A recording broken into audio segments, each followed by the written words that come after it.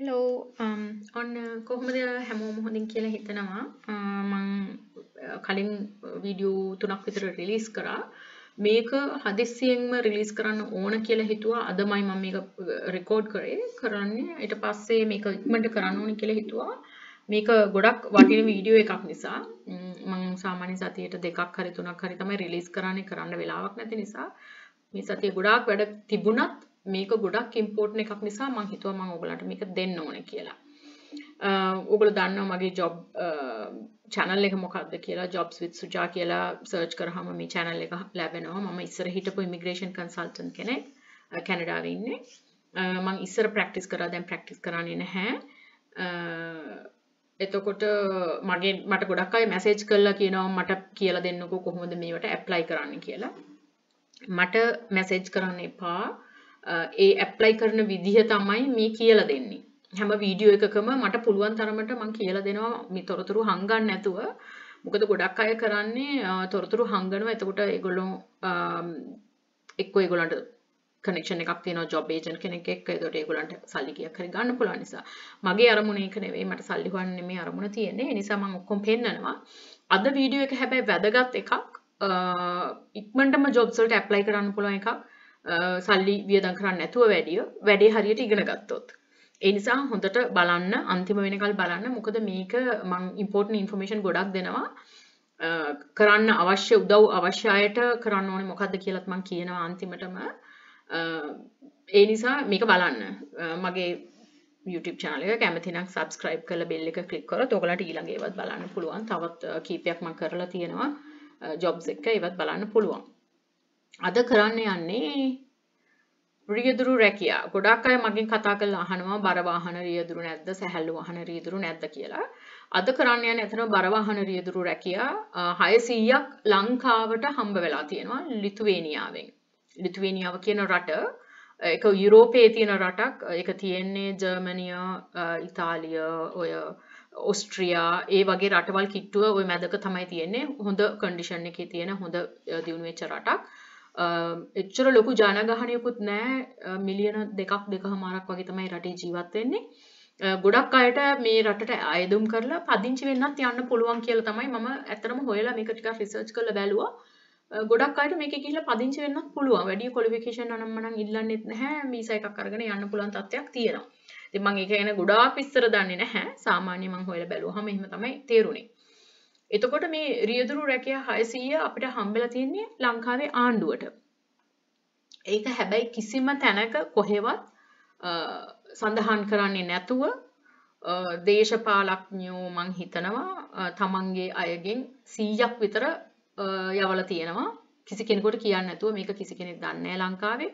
මට මේ ළඟදී තමයි ওই පත්තරයක කොහෙරි නිවුස් එකක තියලා දැකලා මං ටිකක් හොයලා බැලුවා මොකද්ද මේ කියලා. එතකොට මේක දැක්කා මට තේරුණා 100යි අරන් තියෙන තව 500කට විතර vacancies තියෙනවා. ඒගොල්ලෝ මේ ප්‍රමාණය දෙන්නේ ලංකාවට කියලා ඇවිල්ලා තියෙනවා ඒ රටින් නියෝජිතයෝ මේ කම්පැනි එකෙන් ඇවිල්ලා ලංකාවේ කවුද මනුෂ්‍ය නායකකාර විදේශ ඇමතිතුමාව හම්බෙලා තියෙනවා. නමුත් මේක තාම විදේශ සේවා වෙබ්සයිට් එකට දාලා නැහැ. මම දන්නේ හේතුව ඇයි කියලා. මේගොල්ලෝ 100ක් යවලා තියෙනවා කොහෙන් යවුවද කියලා දන්නෙත් නැහැ. ඒකට ඔයගොල්ලන්ට තේරෙනවනේ මොකද්ද වෙලා තියෙන්නේ කියලා. ඒ නිසා මම හිතුවා දැන් මේකට ඉක්මනටම දාන්න කොටින්ම කෙලින්ම ඔයාලට මේකට කැමති නම් ඇප්ලයි කරන්න පුළුවන්. කවුරුත් through යන්න ඕනේ නැහැ. කෙලින්ම වෙබ්සයිට් එක තියෙනවා. වෙබ්සයිට් එකෙන් ඇප්ලයි කරන්නත් පුළුවන්. මම වෙබ්සයිට් එක මේකේ දාලා නැහැ. කම්පැනි එකේ නම දාලා තියෙනවා. නමුත් දැන් ගොඩාක් රියදුරු මහත්වරුන්ට තියෙන ප්‍රශ්නයක් තමයි ඔය ඔන්ලයින් ගිහිල්ලා ඇප්ලිකේෂන් දාන්න බෑ. ඊමේල් එකක් නැහැ. මේක කරගන්න තේරෙන්නේ නැහැ. එහෙම ප්‍රශ්න තියෙනවනේ. ඒ නිසා මම පොඩ්ඩක් අද ටිකක් වැඩිපුර උදව්වක් කරන්න හදන්නේ. කාට හරි මේකෙන් ප්‍රයෝජනයක් වෙයි කියලා හිතන නිසා. මම මේ කම්පැනි එක ගැන හොයලා බැලුවා. මේක එහෙ සර්ටිෆිකේෂන් තියෙන කම්පැනි එකක් ලිතුවේනියා රටේ. ඒගොල්ලන්ගේ බියුරෝ එකේ ඔක්කොම රෙජිස්ටර් කරපු කම්පැනි එකක්. මේ සහතික තිබුණා ඒගොල්ලන්ගේ වෙබ්සයිට් එකේ. ඒගොල්ලන්ගේ තියෙනවා වාහන 300ක වගේ ෆ්ලීට් එකක්. ඊට අමතරව ට්‍රේලර්ස් තියෙනවා, බර වාහන ඒවා ගොඩක් තියෙනවා. ඒගොල්ලන්ට මදි නම් ඒගොල්ලෝ සබ් කොන්ට්‍රැක්ට් දීලා වෙන අයට කියලා ඒගොල්ලන්ගේ වැඩ ටික ලොජිස්ටික්ස් කරනවා. ලොජිස්ටික්ස් කියන්නේ ඔය එහෙට මෙහෙට භාණ්ඩ හුවමාරු කරන ඒවා, ඒට ගෙනියන ඒවා, ඩිලිවරි කරන ඒවා, ඒ වගේ ඒවා. ඉතින් ඒක තොරතුරු මම එකෙන් ගත්ත එකත් මම ඔයාලට දැම්මා. ඊට පස්සේ ඒගොල්ලෝ කරන වැඩ මොනවද කියන එක මෙතන තියෙනවා. මේ රෙන්ටල් කම්පැනිස් වලට දෙනවා, ප්‍රයිවට් ඉන්ඩිවිජුවල්ස් වලට දෙනවා, කාර් ට්‍රාන්ස්පෝර්ට් කරනවා, මැනුෆැක්චරින් වලට රෙප්‍රසන්ට් කරනවා වගේ ඒවා.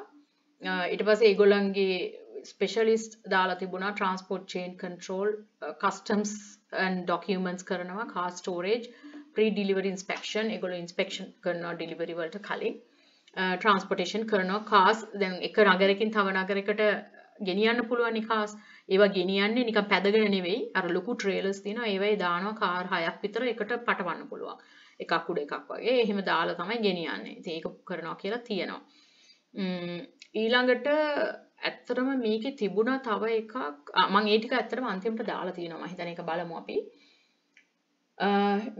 company benefit දැන් මේ job එක කරන අයට දෙන benefit දාලා තියෙනවා ඒගොල්ලෝ mentorship program එකක් තියෙනවා ඒ කියන්නේ ඕගොල්ලන්ව පුහුණු කරන්න කෙනෙක්ව යොදවලා ඒගොල්ලෝ through ඕගොල්ලන්ට උගන්වනවා කොහොමද වැඩ කරන්න කියලා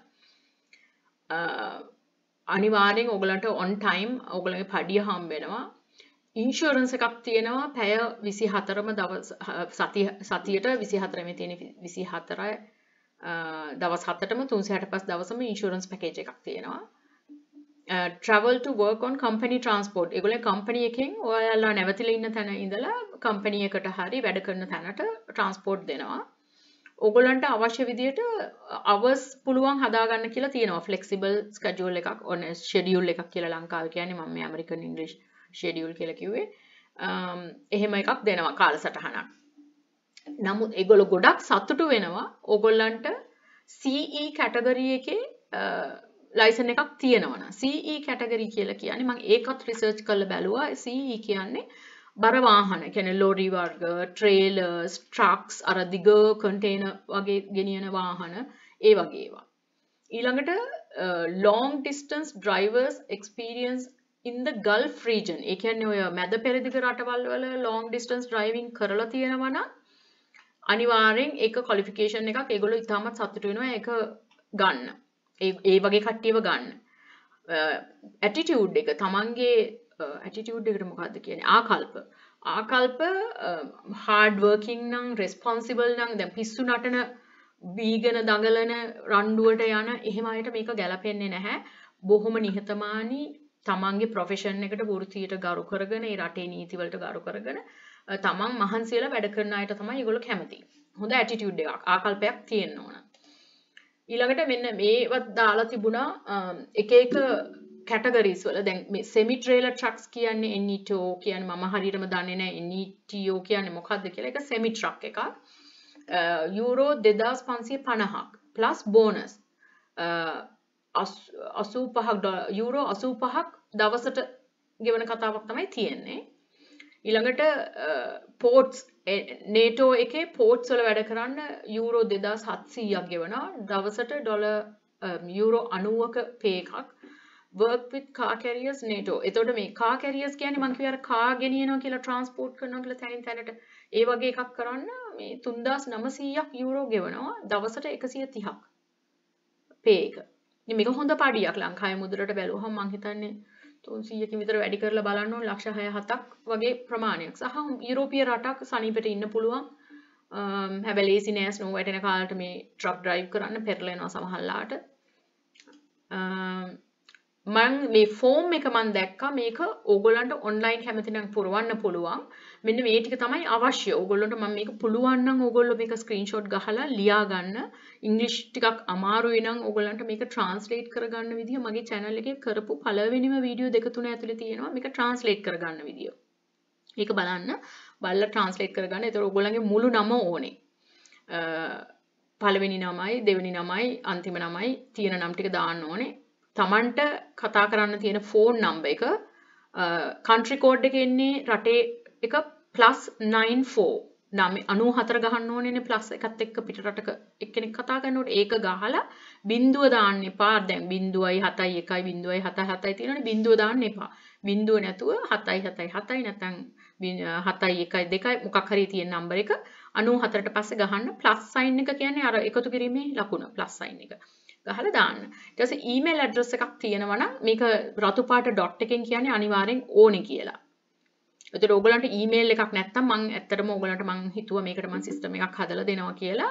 මම ඒක පස්සේ කියනවා. එතකොට අපි ඊමේල් එකක් නැති අයට ඊමේල් එකක් හදා ගන්න සහ ඒව බලන හැටි නැත්තම් කවුරු හරි හවුල් කරගන්න හැටි මම ඒක චුට්ටක් කියලා දෙන්නම්. අද චුට්ටක් වීඩියෝ එක දිග වෙයි. නමුත් මේක වැදගත් එකක් නිසා අපි කරමු මේක. එතකොට CE work experience මේ තුනෙන් එකක් තෝරන්න ඕනේ. ගල්ෆ් වල මේ තියෙන ගල්ෆ් කියන්නේ මැද පෙරදිග රටවල් වල එක්ස්පීරියන්ස් එකක් අවුරුදු 2කට වඩා තියෙනවා නම් මේක තමන් ඉන්න රටේ ලංකාවේ නම් අවුරුදු 2කට වඩා ඔය දිග කන්ටේනර් ලොරි ඔය ට්‍රේලර්ස් එලවලා තියෙනවා නම් ඒක එක්ස්පීරියන්ස් නැත්තම් මේක බය වෙන්න එපා. එක්ස්පීරියන්ස් නැති වුණාට ඒගොල්ලන්ගේ කැටගරි එකක් තියෙනවා. එක්ස්පීරියන්ස් නැති අයවත් ට්‍රේන් කරන. අවුරුදු 2කට වඩා අඩුයි නම් එක්ස්පීරියන්ස් no experience කියලා දාන්න. අපි ඊමේල් එක දානකොට ඒකේ දාන්න පුළුවන් මෙහෙමයි කියලා. මේකේ වැඩේ තියෙන මම හැමතිස්සෙම කියනවා බය වෙන්න එපා. උත්සාහ කරන්න. තමන්ට එක්ස්පීරියන්ස් නැති වුණත් මේකට සල්ලි ලොකුවට වියදමක් වෙන්නේ නැහැ. තමන්ට මේක ඇප්ලයි කරන්න. ලක්ෂ 10 15 දෙන්නේ නැහනේ. ඒ නිසා මේක ඇප්ලයි කරන්න බය වෙන්න එපා.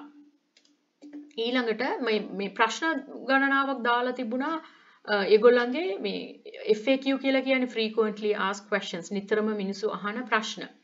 එතකොට මේකේ අහලා තියෙනවා මොන රටවල් වලද මට වැඩ කරන්න වෙන්නේ. මෙන්න බලන්න. ඒගොල්ලන්ගේ ට්‍රක්ස් යනවා Germany, Belgium, France, Netherlands, ඕස්ට්‍රියා, Spain, ඉටලි, පෝර්තුගල්, Switzerland. මේ රටවල් වල වැඩ කරන්න පුළුවන් ඕගොල්ලන්ට. ලිතුවේනියා ඉඳලා මේ රටවල් වලට යන්න පුළුවන්. දැන් ඉස්සෙල්ලාම ඔළුවට අදහසක් ගන්න එපා මං ඉතාලියට ගිහිල්ලා පනිනවා කියලා. එතකොට ඊළඟට එන්න ඉන්න අය ඔක්කොම ඉවරයි. ඒ නිසා වැඩ කරන්න. මෙහි ගිහිල්ලා වැඩ කරන්න. ටිකක් කල් වැඩ කරනකොට ඔයගොල්ලන්ට එක්ස්පීරියන්ස් ගත්තට පස්සේ වෙන යුරෝප රටකට මේ වගේ ජොබ් එකකට දාන්න පුළුවන්. අනිත් එක ලිතුවේනියා කියන්නේ හරිම පීස්ෆුල් රටක්. හොඳට ඉන්න පුළුවන් රටක්. ඒ නිසා මේකේ වැඩ කරන්න ඕගොල්ලෝ. මේකේ අහනවා do you accept candidates without work experience? experience එක නැතිව පුහුණුවක් හරි පළපුරුද්දක් නැතුව ගන්නවද? Yes, we do offer various training programs. ඒගොල්ලන්ගේ training programs වලටත් ගන්නවා කියලා තියෙනවා. උනන්දුවක් තියෙන අයව applications දාන අයව. ඒ නිසා මම ඒකයි කිව්වේ අරක no work experience එක බය වෙන්න එපා. no work උනාට කමක් නැහැ. දාන්න. කියන්න බෑනේ chance එකක් හම්බුනොත් සමහරලාට යන්න පුළුවන් වෙන්න පුළුවන්. So උදව් අවශ්‍ය අය ඉන්නවනම් දැන් ඊමේල් එකක් නැත්තම් මේක ඉංග්‍රීසියෙන් නම් කතා කරන්න වෙන්නේ ඒකේ පොඩි ප්‍රශ්නයක් තියෙනවා නම් ඩ්‍රයිවිං කරන අයට මුකුත්ම ඉංග්‍රීසි බැරුව බෑ චුට්ටක් හරි පුළුවන් වෙන්නත් ඕනේ නැත්තම් එහෙ ගිහලා වැඩ කරන්න බෑනේ කියන එක තේරෙන්නේ නැහැ ඊළඟට කොහොම වුණත් කමෙන්ට් එකක් දාන්න මේ වීඩියෝ එක යටින් ඕගොල්ලන්ට ඊමේල් එකක් තියෙනවා නම් ඊමේල් ලිපිනය දාන්න WhatsApp නම්බර් එකක් දාන්න දෙකම දාන්න සහ ඊමේල් එකක් නැති අය WhatsApp නම්බර් එක දාන්න. දැන් දන්නවනේ මම කිව්වේ WhatsApp නම්බර් එක කොහොමද දාන්නේ? +994+ අකුර ඇඩ් සලකුණ එකතු කිරීමේ ලකුණත් එක්ක 94 දාලා ඊටු ටික දැම්මහම WhatsApp එකට ලොග් වෙන්න පුළුවන්. සහ ඒක ක්‍රියේට් කරගන්න පුළුවන්. මට කමෙන්ට්ස් දාන්න යටින්. එතකොට මම කරන්නේ දැන් මං හිතුවා ඔයාලට ඉමිග්‍රේෂන් වැඩ මේ කරන වැඩ ටිකක් අමාරු නිසා මම කෙනෙක් එක්ක කතා කරා ලංකාවේ යා ඉමිග්‍රේෂන් කැනඩාවේ ඉමිග්‍රේෂන් ඔෆිසර් කෙනෙක් ළඟ ඉස්සර වැඩ කරපු කෙනෙක්. එයාට මං කිව්වා පුළුවන් නම් මේගොල්ලන්ට ඊමේල් හදලා මේ WhatsApp වලට නම්බර්ස් එක දාලා මේ ෆෝම් එක පුරවලා දාන්න උදව් කරන්න කියලා. එයාට ඕගොල්ලෝ එයත් එක්ක කතා කරගන්න එයා ගන්න charge එක මොකද්ද ඒව මේවා මට ඒව කියන්න බෑ. මම දන්නේ මං කාවවත් ප්‍රොමෝට් කරන්නේ නැහැ. ඕගොල්ලන්ට උදව්වක් ඕනේ නම් විතරක් ලක්ෂ ගාණක් දෙන්න යන්න ඕනේ නැහැ කවුරුවත් කාටවත් රුපියල් 5000ක් 10000ක් මම දන්නේ ෆෝම් එක පුරවලා ඕගොල්ලන්ට ගනුදෙනුව කරන්න ඕනේ දවසට ගෙවලා ඕගොල්ලෝ කරගන්න. මොකද මට ඒකට ඇඟිලි ගහන්නත් බෑ කතා කරන්නත් බෑ. ඕගොල්ලෝ කමෙන්ට් එක දැම්මට පස්සේ මම එයාට මම ඕගොල්ලන්ගේ විස්තර ටික යවන්නම්. එයා ඕගොල්ලන්ට WhatsApp එක through message එකක් හරි එවයි. ඊට පස්සේ ෆෝම් එක පුරවන්න අවශ්‍ය විස්තර මම දැන් අර පෙන්නෝනේ මොනවද ෆෝම් එකට ඕනේ කියලා. ඒ විස්තර ටික ඊමේල් කරන්න. WhatsApp එකේ දිගටම යවන්න එපා. එතකොට අමාරුයි කෙනෙකුට හැන්ඩල් කරන්න. ඊමේල් කරන්න. නැත්නම් එයාත් එක්ක කතා කරගන්න කොහොමද වෙන්න ඕනේ කියලා. ඊට පස්සේ ඕගොල්ලෝ ගෙවීමක් කරන්න යා එකක වුණොත් ගෙවලා කරන්න. ඒ ගෙවීම කරලා ඒකේ රිසිට් එක යවන්න. ඊට පස්සේ ඕගොල්ලන්ට ඇප්ලිකේෂන් එක දාන්න පුළුවන්. දැන් මේකට මේ ඇප්ලිකේෂන් එක දානවා කියන්නේ ජොබ් එක දෙනවා කියන එක නෙවෙයි. ඒක අපි කරන වැඩක්වත් මම මේ උදව්වක් ඉල්ලලා දෙන කෙනා කරන වැඩක්වත් නෙමෙයි. එයාගේ ටයිම් එකට එයා උගොල්ලෝ වෙනුවෙන් මහන්සි වෙනවට තමයි එයා ගාන ගන්නෙ. ෆෝම් එක දාන්න. ජොබ් එක දෙනවට කාටවත් සල්ලි දෙන්න ඕනේ නැහැ. ලක්ෂ ගණන් දෙන්න ඕනේ නැහැ. මම දන්න තරමට ඕගොල්ලෝ මේකට ඇප්ලයි කරන්න එයා ඔක්කොම උදව්ව කරලා දෙයි. ඕගොල්ලෝ ගණන් කතා කරගෙන ඒක ටික කරගන්න. ඒකට මම ඇඟිලි ගහන්න ඉන්නේ නැහැ. ඊට පස්සේ ප්‍රශ්නයක් තිබුණොත් ඒත් ඕගොල්ලෝ මට කමෙන්ට් එකක් දාන්න. මට පුද්ගලිකව මැසේජ් එකක් එපා. එතකොට මට හරි අමාරුයි ඉන්බොක්ස් එකට Facebook එකේ එහෙම එව්වහම මට කේන්තිත් යනවා සමහර ලාවට. මේ මම මෙච්චර කියලා දෙනවා මේ කොහොමද මේක කරන්නේ කියලා මගෙන් ඇවිල්ලා අහනවා මට උදව් කරන්න බෑද මේක ඇප්ලයි කරන්න කියලා. ඉතින් මට කරන්න බෑ. එහෙම එක එක්කෙනාට කරන්න ගියොත් මට මේ වැඩේ කරන්න වෙන්නේ නෑනේ. ඉතින් ඒ නිසා බලන්න ඔයගොල්ලෝ කැමති නම් විතරයි මම කිසිම කෙනෙක්ව ප්‍රොමෝට් කරන්නේ නැහැ. මේක තාම ගවර්න්මන්ට් වෙබ්සයිට් එකේ දාලා නැහැ. නමුත් මම හිතනවා හෙට අනිද්දා වෙනකොට මේක දායි. එතකොට ගොඩක් අය ඇප්ලයි කරයි. ඊට කලින් ඔයගොල්ලෝ ඉස්සර වෙන්න. ඔන්න ඔක තමයි මට කියන්න ඕන උනේ. එහෙනම් අදට එච්චරයි. මම හිතනවා ඔයගොල්ලන්ට මේකෙන් ප්‍රයෝජනයක් ගන්න පුළුවන් වෙයි කියලා. කැමති අය subscribe කරලා bell එක click කරන්න. තව වීඩියෝ කීපයක් තියෙනවා මට කරන්න jobs එක්ක. මම ඒ ටිකක් දානවා. ඉක්මනටම. එහෙනම් good luck හැමෝටම. Thank you.